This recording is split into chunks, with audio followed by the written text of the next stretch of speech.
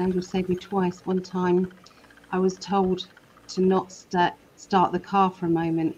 Then I felt it was okay. And when I got to stop the car, ran a stop sign going to be 60 in front, maybe 60 in front of me, would have died. Wow. Wow. That's powerful stuff, isn't it? Yes. Absolutely. I'm so digging this conversation. So digging it. Angels. Yeah. I had an angel save me, and when I turned to thank Had him, an angel save me when I was, he was gone. yeah. Yeah. Yeah. How cool is that? Wow. What happened that he? What happened that? How did he save you? Yeah. It I was had an angel save me before. yeah.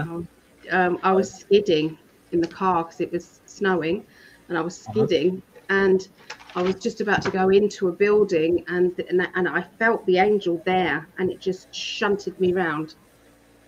Do you think it was your father, or was it an angel, or was it when your An father was angel, alive? no, it's a definite How did you angel. know the difference that it was? I felt it, and I've been told it. Okay. I told Ellie about this, and she nailed what she thought happened. I'm walking toward the beach. An old man is walking toward me, and he's got these glasses on, something like what a blind man would wear. And he's walking toward me, and I go, "Good morning." He doesn't say anything. I say it louder, and I go, "Good morning." And all he does is go, "Hmm." I'm like, "What? That was weird."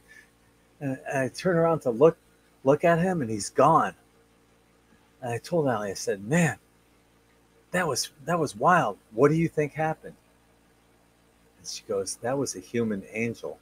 It took all he could do to incarnate and even say anything."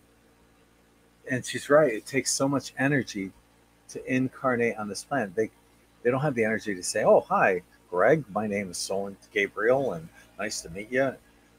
All he could muster was, "Ugh." I've got a number of examples that I'll be giving similar to this, that the worlds are separating. It's happening. Game on, baby.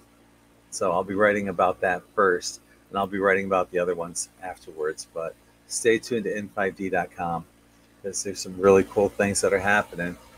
We're going to keep you informed about them.